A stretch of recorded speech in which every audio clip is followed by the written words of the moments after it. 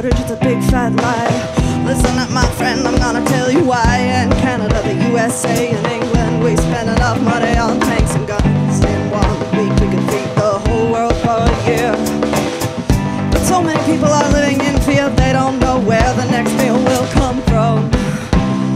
And they won't get to eat until that war is won. They won't get to eat until that war is won.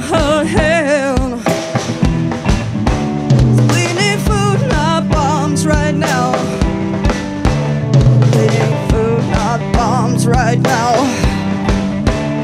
We need food, not bombs right now.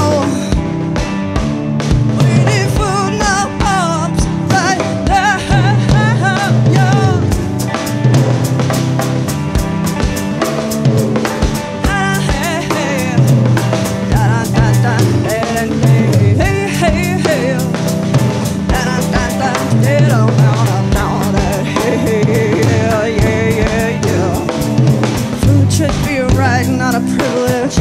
If you have too much and too many don't get to enjoy the fruits of their labor, they are just working for modern day slavers, living in that big white house on the hill up there. They don't care because they are getting their fill. Down in the field it ain't never no fun. They are starving from the morning until the day is done. Oh, we need food, not bombs right now. We need food, not bombs right now.